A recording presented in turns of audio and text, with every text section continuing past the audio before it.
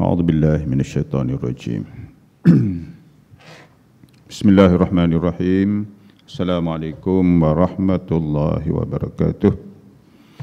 Innal hamdalillah nahmaduhu wa nasta'inuhu wa nastaghfiruh wa na'udzu billahi min syururi anfusina wa min sayyiati a'malina. Man yahdihillahu fala mudilla lahu ومن يضلل فلا هادي له وأشهد أن لا إله إلا الله وحده لا شريك له وأشهد أن محمدا عبد الله ورسوله أما بعد قال رب اشرح لي صدري ويسر لي أمري واحلل عقدة من لساني يفقهوا قولي سبحانك لا علم لنا إلا ما علمتنا إنك أنت العليم الحكيم ولا حول ولا quwwata illa billahil aliyyil azim.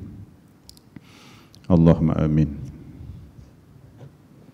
Yang dimuliakan Tuan Imam, Tuan Bilal yang berusaha pengurusi Surau Timbalan, pengurusi sah kepimpinan Jawatankuasa Surau Diniyyah. Seterusnya yang dikasihi tuan-tuan dan perempuan, muslimin dan muslimat, sahabat-sahabat sidang jemaah sekalian. Kita sambung pengajian Kitab Mau'izatul Mukminin, ya, Bimbingan Mukmin. Ya, kita sambung bab keburukan sifat bakhil. Keburukan sifat bakhil. Bila sebut keburukan sifat bakhil, maknanya bagusnya, cantiknya sifat pemurah. Kerana al-bukhlu, bakhil, lawan dia al-karamu, pemurah. Jadi al-bukhlu itu, sifat al-bukhlu, bakhil itu dikeji, sementara sifat pemurah dikeji, ya, oleh Allah Subhanahu wa taala. Kita sambung hadis, ya, suatu hadis yang diriwayatkan oleh Al-Imam Abu Ya'la dan juga Al-Imam Ad-Darqutni. Nabi sallallahu alaihi wasallam bersabda, kullu ma'rufin sadaqah. Setiap kebaikan adalah berupa sedekah. Setiap benda baik, amal soleh, amal taat, kita bantu siapa, kita beri sedekah kepada siapa, nama lagi sedekah, sedekah.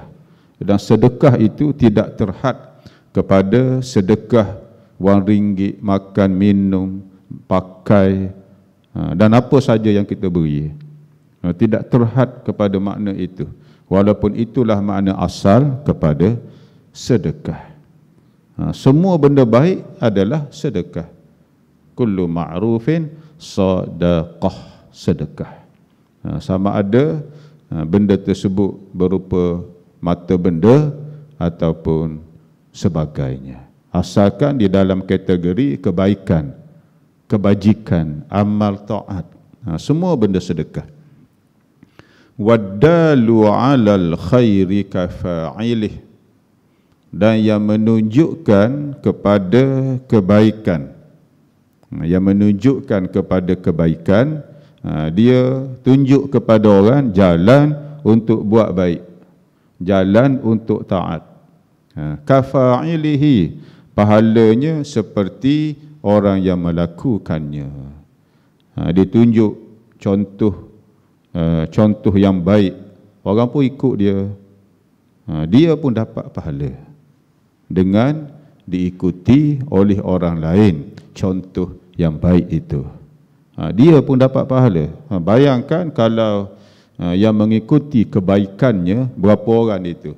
Puluh orang, ratus orang, ribuan orang, semua tu dia akan mendapat pahala daripada mereka yang mengikut contoh ataupun tauladan baiknya, tanpa mengurangi sedikit pun pahala orang yang berbuat baik tersebut. Maknanya pahala dia tak putuslah.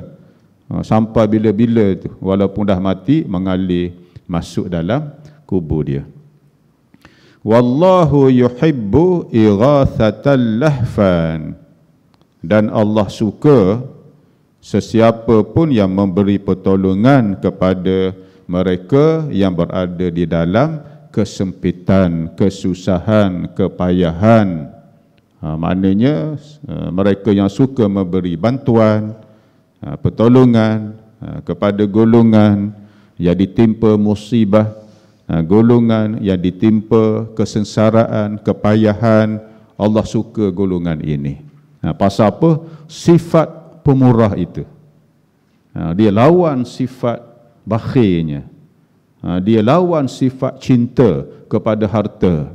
Mungkin dalam hati dia, siapa-siapa pun mungkin memang suka kepada harta, cinta memperbanyakkan wang ringgit, mengumpul harta benda, mengumpul aset, mengumpul apa tu, suka begitu. Tetapi golongan ini dia lawan sifat yang cinta. Dengan cara mana? Dia menjadi pemurah. Dia gunakan asetnya ataupun kekayaannya, harta bendanya untuk membantu golongan yang ditimpa musibah. Inilah golongan yang dicintai oleh Allah. Tengok sifat al-karam itu, sifat kepemurahan itu, yang dipuji oleh Allah subhanahu wa ta'ala. Kata Hasan bin Ali radhiyallahu anhu, yang disebut kemuliaan dan pemurah itu ialah berlomba-lomba memberikan bantuan untuk kebaikan sebelum diminta. Itu di antara sifat pemurah yang tinggi. Jangan tunggu dia mendadah tangan, dia hubungi kita, bantu aku dalam kesusahan, tak ada makan, tak ada minum. Dengan sendiri dia nampak orang ni ditimpa musibah, dia mengholorkan bantuan tanpa diminta. Itu yang terbaik. Itu yang terbaik. Pasal apa? Ada di antara golongan manusia, dia ni tak suka meminta walaupun dia ni memerlukan. Pasal apa? Ada sifat al-iffah. Tak suka meminta, tetapi dia ni memerlukan. Golongan inilah yang perlu dikenal pasti dan diholorkan bantuan sebelum dia ni meminta. Itulah yang terbaik, kata Sayyidina Hasan bin Ali radhiyallahu anhu. Yang juga di antara kebaikan dan kemuliaan ialah memberi makan di tempat yang sesuai, kasih sayang kepada orang yang meminta serta menggantikan apa-apa yang diperolehi sebagai balasan. Maknanya di antara amal taat yang dipuji oleh Allah ialah membuat jamuan, terutamanya memberi makan kepada orang yang lapar, orang yang dahaga, orang yang miskin. Itu yang terbaik. Di antara amalan yang terpuji. Lalu dijadikan di antara denda-denda di dalam kesalahan fiqh, kesalahan syariah, di antara dendanya beri makan. It'amut ta'am. Beri makan sampai 60 orang fakir miskin. Di antaranya contoh. Pasal apa? Sifat pemurah dengan memberi jamuan itu, memberi makan, sedekah tadi, di antara amalan yang terpuji di sisi Allah subhanahu wa ta'ala. Begitu juga memberi pertolongan kepada siapa-siapa. Pertolongan ini maknanya luaslah, dari segi tenaganya ataupun dari segi wang ringgit, dan semua itu dipuji oleh Allah subhanahu wa ta'ala. Kata Abdullah bin Ja'far rahimahullah, berilah kebaikan itu bagai hujan. Bagai hujan. Pasal apa bagai hujan? Hujan ini dia turun je. Dia turun ke mana tempat yang dia nak turun, yang Allah izinkan, dia curah je air dia. Dengan arti kalau air itu tertumpah ke tempat yang sesuai, boleh menumbuhkan tanaman. Boleh menumbuhkan tanaman. Kalau air itu tertumpah, tercurah ke tempat yang tidak ada tanaman, berbatu dan sebagainya, dia akan mengalir ke tempat lain, nak cari tempat yang rendah yang ada tanaman. Dengan arti ada kebaikan. Dengan arti maknanya pemurahnya hujan ini. Pemurahnya diberi semua kepada tempat. Tak kira siapa. Tak kira siapa. Kita begitu juga. Bila tempat itu ada musibah, dihulurkan bantuan semua kepada yang diterima musibah, tanpa pilih siapa-siapa yang kita nak beri. Beri semua. Sama ada orang tu sembahyang ataupun tak sembahyang, orang tu beriman ataupun orang kafir, kita beri sama. Pasal apa? Kerana semua itu adalah makhluk Allah, manusia semua. Perlu makan, perlu minum, perlu pertolongan. Dengan izin Allah, kita mendapat keberkatan di sisi Allah. Itu pun nama sedekah. Itu pun nama sedekah. Pasal yang ditimpa musibah itu semua manusia. Bukan manusia saja, bahkan haiwan pun. Ya, kita perlu beri pertolongan. Beri makan, beri minum. Sama ada haiwan itu kita ternak, ataupun haiwan yang meliar, ataupun haiwan yang kita tak boleh makan. Juga disuruh membantu. Dengan izin Allah, itu juga boleh menggapai keberkatan di sisi Allah Subhanahu wa ta'ala. Semua tu dengan arti sedekah, walaupun kepada haiwan. Tengok besarnya rahmat Allah Subhanahu wa ta'ala. Dan seterusnya, ya, kita tengok dia tajuk bahaya sifat bakhil. Bahaya sifat kedekut. Al-bukhlu. Al-bukhlu ni sifat. Bakhil ialah merujuk kepada apabila kita sandarkan kepada manusia. Disandarkan kepada manusia. Kita panggil bakhil. Ar-rajulu al-bakhilu. Al-rajulu al-bakhilu, orang yang bakhil. Ataupun orang lelaki. Kalau perempuan, imra'atun bakhilah. Perempuan yang bakhil, yang kedekut. Ataupun dzalikar rajulu bakhilun, orang lelaki itu bakhil. Itu merujuk kepada orang. Sifat ialah al-bukhlu. Apakah keburukan dia? Firman Allah Subhanahu wa ta'ala dalam surah Al-Hashr ayat 9. Jumpa tu, muka surat berapa? Jumpa ya?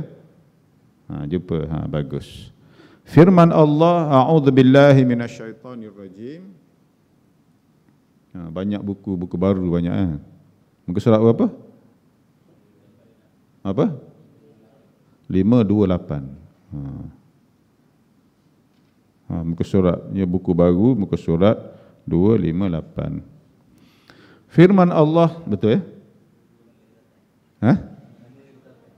528. Okey. A'udzubillahi minasyaitonirrajim. Wa man yuqa syuhha nafsihi fa ulaika humul muflihun. Barang siapa yang menjaga serta memelihara dirinya dari dipengaruhi oleh sifat bakhil, maka mereka itulah orang yang berjaya. Jadi di antara sifat berjayanya kita ialah sifat pemurah. Itu maknanya. Dengan arti mereka yang bakhil ini tak akan berjaya. Yang jelasnya di akhirat Allah akan tuntut dia. Pasal apa? Kekayaan itu merupakan amanah di sisi Allah. Allah akan tanya tu, apa kamu buat dengan harta benda? Kan dalam satu hadis, di antara 4 perkara yang Allah tanya. Bangkit sahaja kita ni di akhirat, belum sempat apa-apa lagi. Belum sempat apa-apa lagi. akan ditanya 4 perkara. Di antaranya an malihi, harta benda dia. Min ainaktasabahu wa fima anfaqah. Berhubung dengan harta benda, wang ringgit dia.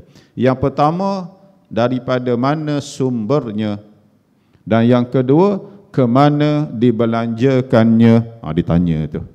Harta benda. Jadi bila Allah beri harta benda kepada kita, ada tanggungjawab. Tanggungjawab yang pertama zakat.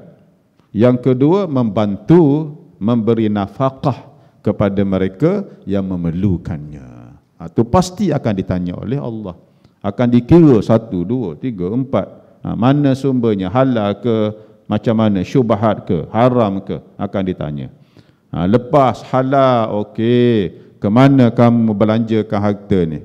Ke tempat yang bagus, yang boleh menjana pahala ataupun menjana murka Allah. Akan ditanya 1, 2, 3, 4. Tak akan terlepas di mahkamah Allah Subhanahu wa ta'ala. Jadi mereka yang boleh melawan sifat bakhil itu, itulah golongan yang berjaya. Berjaya atas dunia, berjaya di akhirat. Di atas dunia, dia menggunakan harta benda dia bantu golongan fakir miskin yang ditimpa musibah. Orang yang dibantu tadi, Allah syukurnya dia kepada Allah. Dan dia berdoa pula untuk kita. Doa itulah yang terus sampai kepada Allah. Dengan berkat doa, orang yang ditimpa musibah, orang yang berada di dalam kepayahan, orang fakir miskin, doa ini tulus ikhlas kepada Allah. Lalu doa tersebut terus sampai kepada Allah, menembusi langit 7, sampai kepada Allah. Itu berkat kehidupan kita. Dengan doa-doa fuqara wa masakin tadi, doa-doa mereka yang ditimpa musibah tadi. Sebab itu berkat hidup kita, berkat atas dunia, berkat di negeri akhirat. Itu yang kita hendak terutamanya, di negeri yang abadi. Tu dengan berkat doa siapa? Fakir miskin tadi, al-fuqara wal masakin. Doa mereka lah yang terus sampai menembusi langit yang ke-7. Sebab itulah mereka ni berjaya. Faulaika humul muflihun. Mereka itulah golongan yang berjaya. Firman Allah dalam surah Ali Imran ayat 180. وَلَا يَحْسَبَنَّ الَّذِينَ يَبْخَلُونَ بِمَا آتَاهُمُ اللَّهُ مِنْ فَضْلِهِ هُوَ خَيْرًا لَهُمْ بَلْ هُوَ شَرٌّ لَهُمْ سَيُطَوَّقُونَ مَا بَخِلُوا بِهِ يَوْمَ الْقِيَامَةِ. Ini amaran Allah Subhanahu wa ta'ala. Dan jangan sesekali orang yang bakhil dengan harta benda yang dikurniakan Allah kepada mereka dari kepemurahan Allah, mereka menyangka bahawa bakhil itu bagus untuk mereka. Dengar disimpan harta benda, duduk kira setiap bulan tu berapa digit, 4 biji, 5 digit, 6 digit, seronok duk kira. Dia kata bagus. No, ya. Bahkan ia adalah buruk bagi mereka. Allah beri amaran. Dan mereka kelak di akhirat akan dikalungkan dengan apa yang mereka bakhilkan itu. Jadi di akhirat, harta benda tadi yang dia kedekut itu, dia bakhil itu, tak keluar zakat itu, tak bantu golongan yang memerlukan tu, ataupun tidak membelanjakan kepada infak yang wajib, harta tersebut makan dia balik. Ni makan tuan balik. Dibuat kalung di lehernya, dijadikan sebagai bahan bakar di dalam neraka Allah. Allahumma inna na'udzubika min sakhatika wan nar. Tu lawan dia balik. Dia fikir bagus, duduk tidur di bawah berbantalkan wang ringgit, berbantalkan harta benda, bertilamkan wang ringgit, duduk seronok tidur, seronok. Pasal apa? Banyak harta benda, jutawan, milioner, bilioner, seronok. Rupa-rupanya harta benda yang dikumpul itu di akhirat, dikumpul semula banyak-banyak bahan bakar kepada dia. Dibuat kalung di leher dia sebagai penyiksaan. Jadi Allah dah beri amaran, tak bagus sifat itu. Kamu akan menyesal. Nak menyesal atas dunia. Menyesal atas dunia. Di akhirat tak ada apa dah. Tak ada nak ghostan, tak ada dah. Tahu ghostan? Nak pusing belakang tak ada dah. Nak reverse tak ada dah. Atas dunia nak ghostan atas dunia. Kembalilah di atas dunia. Menyesal di atas dunia. Di akhirat tak ada dah. Ya, kecuali mereka yang mendapat pengampunan di sisi Allah Ta'ala. Itu hak Allah Subhanahu Wa Ta'ala. Fayaghfiru liman yasha' wa yu'adzibu man yasha'.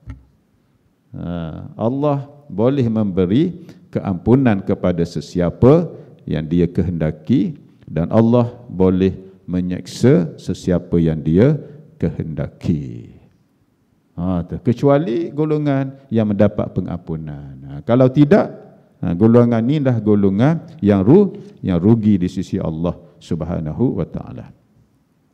Di dalam sebuah hadis yang diriwayatkan oleh Al-Imam Muslim, Abu Dawud dan lainnya, Rasulullah sallallahu alaihi wasallam bersabda, "Iyyakum wasyuh."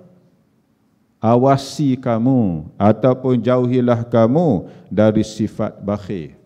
Asyuh ni maknanya yang teramat bakhil. Maknanya dia ni bukan bakhil kepada orang lain, kepada keluarga dia sendiri pun bakhil, hatta kepada diri sendiri pun bakhil. Lagi teruk, bakhil kepada diri sendiri. Dia makan pun hari itu, dia makan hari-hari. Pasal apa? Takut habis duit. Takut habis wang ringgit. Kedekut dia. Bila sakit memerlukan kepada ubat, duduk tahan sakit. Pasal apa? Takut habis duit beli ubat. Itu namanya bakhil, asyuh, syahih. Bakhil kepada diri sendiri. Duk pakai pun pakai yang koyak begitu. Padahal dia mampu untuk membeli yang bagus-bagus. Kecuali dia tak mampu. Itu yang dia ada, tu bab lain. Ni dia kaya raya. Gaji pun ada. Tapi duk pakai yang koyak, pakai yang lusuh. Pasal apa? Kedekut kepada diri sendiri. Duk seronok, duk tengok, duk bilang yang kita sebut tadi, duk bilang berapa digit harta benda dalam bank dia. Tu dia seronok. Kemudian kedekut lagi. Orang bagi sedekah, minta bantuan nak buat masjid. Dia kata malah nak kerja. Duk hina lagi kawan tu, duk maki kawan tu. Nampak? Kedekut diri sendiri, makan minum pun. Sedangkan Allah kata, wa amma bi ni'mati rabbika fahaddith.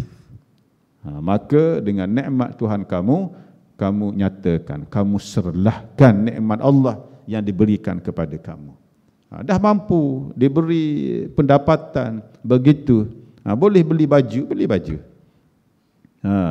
Setengah orang mungkin dia fikir, sedangkan dia mampu beli benda yang bagus-bagus, yang baik-baik, tapi duk pakai benda yang lusuh, benda yang koyak, dia fikir zuhud. Tak, itu bukan zuhud, itu bakhil.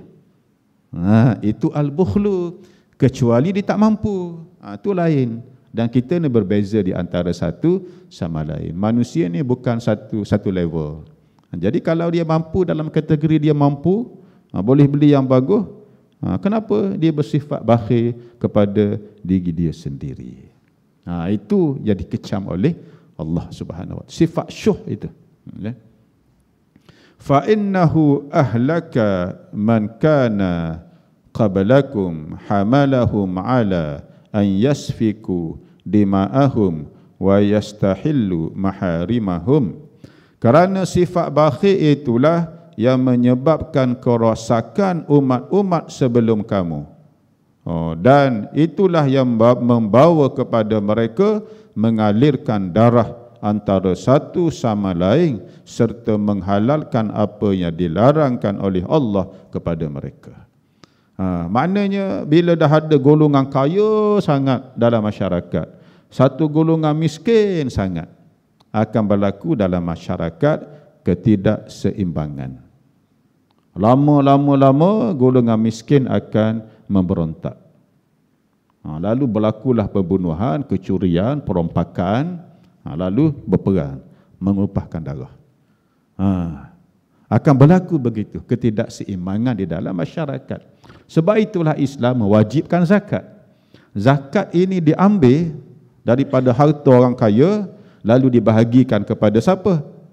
Di antara asnafnya golongan fakir, miskin. Supaya apa? Masyarakat jurang itu supaya tidak berbeza banyak jurang itu. Kalau kaya sangat, kaya pun duk pegang harta benda apa? Yang dia banyak tu duk peras lagi tenaga daripada golongan fakir miskin. Kawan ni lama tak tahan, dia berontak. Suatu benda bila kita tekan, lama-lama dia akan melenting. Jadi masyarakat akan kucak-kacir, tidak selamat dah. Orang kaya pun tak selamat dah.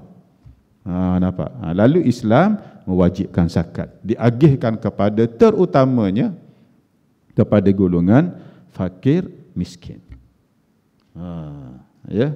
Kerana itulah golongan yang terbaiknya, walaupun boleh dibahagi kepada 8 asnaf. Allah sebut mula-mula pun golongan apa kalau tidak fakir miskin? Innamas sadaqatu lil fuqara'i wal masakin wal 'amilina 'alaiha. Baru para amil. Mula-mula kepada al-fuqara wal masakin. Hanya sedekah wajib ini merujuk kepada zakat, diagihkan kepada ataupun untuk al-fuqara wal masakin, golongan yang mula-mula sekali. Innamas sadaqatu lil fuqara'i wal masakin, barulah wal 'amilina 'alaiha, para amil yang dilantik oleh pemerintah. Tengok, golongan ini banyak terjejas. Dari segi pemilikan tadi. Jadi orang kaya wajib. Bahkan kalau orang kaya ini dia berkeras berdegil, tak nak keluarkan zakat, pemerintah boleh paksa. Buat satu undang-undang, satu akta, satu enactment, jika tak keluar zakat, boleh didenda. Sebagaimana ada undang-undang bagi mereka yang tak bayar cukai pendapatan, tak bayar income tax. Kan ada tu akta ataupun undang-undang begitu. Boleh didenda lagi. Kemudian dia nak keluar negara, diskat lagi. Ada orang kena. Dah beli tiket, dah pergi airport, nak check in apa, tengok ditahan. Pasal apa? Tak bayar income tax. Zakat boleh buat begitu, kerajaan boleh buat. Pasal apa? Allah dah bagi lesen. Khudh min amwalihim sadaqatan tutahhiruhum wa tuzakkihim biha. Ambillah dari harta benda mereka. Ambillah di situ merujuk kepada di antaranya pemerintah. Pemerintah boleh ambil dengan cara paksa. Dia tak nak bagi juga, buat akta, denda, hukum. Boleh ambil itu. Pasal apa? Kerana golongan inilah golongan yang boleh menyebabkan masyarakat tidak stabil, tidak seimbang. Kaya sangat, miskin sangat, jurangnya lebar. Lalu akhirnya, na'udzubillah min dzalik, masyarakat tidak akan seimbang, tidak akan stabil. Lalu mungkin banyak berlaku apa? Berlaku kerosakan, berlaku jenayah, kecurian. Bila curi, bila rompak, na'udzubillah min dzalik, mungkin boleh membawa kepada pembunuhan. Habislah. Nampak. Dan seterusnya baginda sallallahu alaihi wasallam ia bersabda, hadis al-Imam Ahmad dan al-Imam At-Tirmidzi rahimahumallah, la yadkhulul jannata bakhilun. Tengok, orang bakhil tak masuk syurga. Ni satu amaran yang besarlah daripada Allah Subhanahu wa taala. Kita ni sidang jemaah sekalian, sahabat-sahabat, syurga ni tempat yang terakhir dah. Destinasi terakhir, tak ada tempat lain dah. Lepas syurga tak ada apa dah. Pasal apa? Duduk dalam syurga selama-lamanya. Khalidina fiha abada. Radhiyallahu anhum wa radu an. Dzalika liman khasyara. Tak ada tempat lain dah. Syurga. Tapi kalau tak boleh masuk syurga, na'udzubillah min dzalik. Allahumma adkhilnal jannah. Ya Allah, ya Tuhan kami, masukkanlah kami ke dalam syurga-Mu. Tak boleh masuk syurga, habislah. Di antara orang tak masuk syurga, orang bakhil. Tengok ini memang satu amaran yang berat daripada Allah Subhanahu Wa Taala. Dengan arti apa? Kalau kamu nak masuk syurga, hiaslah diri kamu dengan sifat pemurah, sifat al-karam. Pasal apa? Di dalam banyak hadis Nabi sallallahu alaihi wasallam ada dua sifat. Dua sifat yang buruk ini tidak akan ada kepada orang yang beriman. Sebagaimana hadis riwayat Al-Imam At-Tirmidzi. Dua sifat buruk ni orang beriman tak ada sifat ni. Yang pertama al-bukhlu, bakhil. Yang kedua su'ul khuluq, buruk perangai.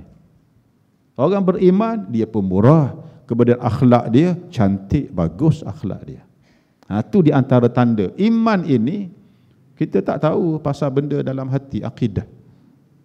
Ma waqara fil qalbi, benda yang tetap di dalam hati. Tak ada boleh nampak. Tetapi iman ini dia ada terjemahannya. Manifestasi dia ada. Di antaranya sifat yang terzahir daripada perlakuan dia. Di antara sifatnya pemurah, bagus iman dia. Akhlak dia cantik, murni akhlaknya. Dia ni tanda iman yang bagus, dan begitulah sebaliknya. Sabda Nabi sallallahu alaihi wasallam dalam hadis yang lain, innallaha yubghidul bakhil fi hayatihi as-sakhiyya 'inda mautihi. Allah benci, murka kepada mereka yang bakhil ketika hidupnya. Ketika hidupnya yang tadi kita sebut. Tetapi sebaliknya, bila dah mati, dia jadi pemurah pula. Yang bakhil ketika hidup, kita fahamlah. Tak keluar zakat, tak derma, tak sedekah, tak beri bantuan, sumbangan kepada yang memerlukan, tak membantu siapa-siapa yang di dalam kepayahan, kesengsaraan.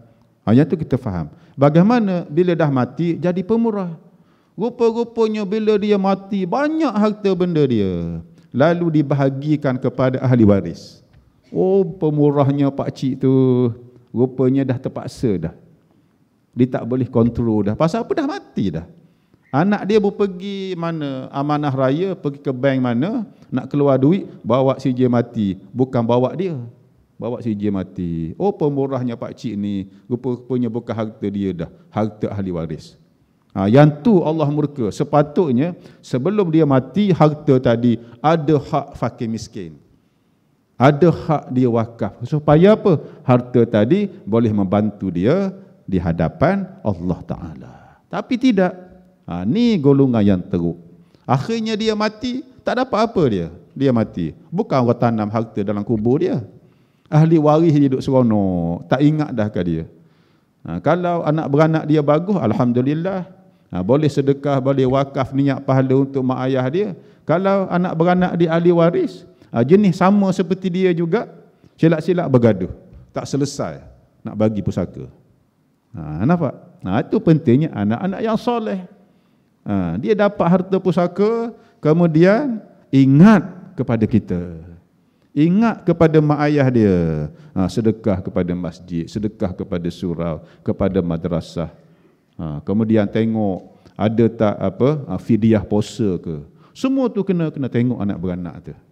Kemudian peruntukan setiap bulan anak beranak, kumpul berpakat anak beranak. Bulan ni kita kumpul siapa yang mampu, berapalah sekadar mampu. Untuk apa? Niat sedekah kepada mak ayah, hadiah. Buat makan minum di masjid surau, Jumaat ke, hari apa ke. Dengan niat adik-beradik, niat sedekah kepada mak ayah. Besar pahala dia. Bukan sahaja pahala itu sampai kepada mak ayah dia, pahalanya juga akan dia dapati kepada anak dia, juga akan mendapat pahalanya. Pahala apa? Sifat pemurah. Apatah lagi kepada ayah maknya yang sudah meninggal dunia. Lagi besar pahala di sisi Allah Subhanahu wa taala. Jangan tunggu sampai begitu. Sampai mati baru nak jadi pemurah. Jangan begitu, ya. Seperti yang diberi amaran oleh junjungan besar baginda sallallahu alaihi wasallam. Firman Allah dalam suratul Baqarah ayat 237. Wala tansawul fadla bainakum. Jangan kamu lupa untuk berbuat baik dan berbuat budi sesama kamu sendiri. Dengan arti berbuat baik itu membantu golongan yang lain. Membantu golongan yang lain. Itu dia panggil hubungan sesama manusia, sesama makhluk. Kita solat ini berbuat baik untuk diri kita. Kita baca Quran, kita berzikir, kita iktikaf. Itu untuk diri kita. Itu dia panggil ibadat khususiyah. Ibadat yang khusus untuk kita. Tetapi ibadat yang manfaatnya kena juga kepada orang lain, manfaatnya ialah ibadat yang berkaitan dengan makhluk. Seperti apa? Membantu manusia yang lain, sama ada berupa harta benda ataupun berupa tenaga dan sebagainya. Ia berkaitan dengan makhluk yang lain. Kita dapat manfaat, pahala di sisi Allah, orang lain dapat manfaat dengan bantuan kita. Dengan wang ringgit yang kita hulurkan, dengan makan minum yang kita berikan kepada mereka. Dan mereka ni boleh makan, boleh minum, menghilangkan haus, menghilangkan dahaga, menghilangkan lapar. Mereka dapat manfaat. Kita dapat manfaat, pahala di sisi Allah Subhanahu wa taala.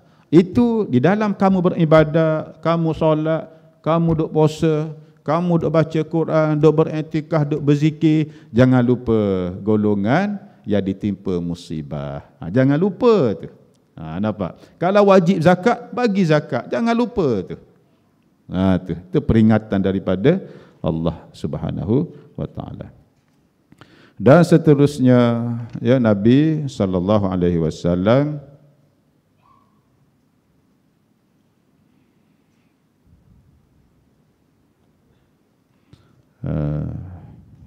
di dalam satu peristiwa, ya, satu peristiwa ada satu puak dia pergi berjumpa Nabi sallallahu alaihi wasallam sebagaimana, ya, sebagaimana yang disebut dalam sebuah hadis. Satu puak yang bernama Banu Lihyan, satu puak lah, satu bani golongan Bani Lihyan. Mereka ni pergi jumpa Nabi. Di antara perbualan yang berlaku, Nabi tanya kepada mereka ni, Man sayyidukum? Ketua puak kamu siapa? Ketua puak kamu, ketua kabilah, ketua puak kamu siapa? Qalu, rombongan tadi pun jawab, Jaddu bin Qais, namanya Jad bin Qais. Illa, kecuali ketua kami ni, puak dia mengadulah, annahu rajulun fihi bukhlun, kecuali dia ni kedekut. Kalau ketua kedekut, payahlah, projek apa pun tak ada lah. Orang di bawah dia pun memang kelaparan, tak ada apa lah kalau ketua kedekut. Faqala sallallahu alaihi wasallam, Nabi pun bersabda, bila utusan tadi kata ketua kami ni kedekut, nama dia apa, Nabi pun bersabda, ayyuda'in adwa'u minal bukhli. Nabi kata, penyakit manakah yang lebih parah berbanding bakhil? Tak ada dah. Yang paling jahat sekali di antara sifat-sifatnya, yang paling buruk ialah sifat kedekut. Kalau ketua kamu itu kedekut, Nabi pun kata, walakin sayyidukum Amru bin Jumuh. Sekarang ketua kamu bukan lagi Jaddu bin Qais, aku lantik ketua kamu Amru bin Al-Jamuh. Nabi tukar ketua tadi kepada orang yang ada sifat pemurah, yang baik sifatnya. Pasal apa sifat bakhil ini? Dia ada anak-anak sifat lain yang buruk. Anak-anak kepada sifat bakhil, nombor satunya tamak. Nombor satunya sifat tamak. Bila dia bakhil, dia kedeku, ada sifat tamak, habis harta puak-puak dia dikumpul di rumah dia. Habis miskin puak-puak dia. Operasi memiskinkan rakyat jelata. Dia kumpul habis. Tu sifat tamak. Dan yang kedua, dia akan bersifat zalim. Nak kumpul harta, nak ambil harta bukan mudah. Dia terpaksa peras ugut, aniaya, rampas. Tu sifat orang bakhil. Bakhil tu dia nampak atas, bawah tu banyak anak-anak dia. Tamak, zalim, rampas harta orang. Pasal apa? Dia bakhil kedekut, sifat tamak nak kumpul. Duk suka hitung berapa digit duk suka. Tu sekarang Nabi kata ketua kamu bekal, itu penyakit parah tu, ketua kamu nak aku tukar nama orang lain, Amru bin Al-Jamuh. Jadi nak jadi pemimpin ni kena ada sifat pemurah. Sifat nak memenuhkan kantung dia, tak layak jadi pemimpin. Tu amaran Nabi sallallahu alaihi wasallam. Jadi itu yang boleh ya kita kongsi pada malam ni. Mudah-mudahan ya, yang sama-sama kita dengar tadi diberi ya manfaat oleh Allah Subhanahu wa taala. Aqul qawli hadza wa astaghfirullahal azim li wa lakum. Wassalamualaikum warahmatullahi taala wabarakatuh. A'udzu billahi minasyaitonir rajim. Bismillahirrahmanirrahim. Allahumma shalli ala Muhammadin wa ala ali Muhammad. Allahumma faqihna fid din wa 'allimna at-ta'wil wahdina siratal mustaqim. Wa sallallahu ala Muhammadin wa ala ali Muhammad. Walhamdulillahirabbil alamin. Terima kasih. Subhanakallahumma bihamdik asyhadu an la ilaha illa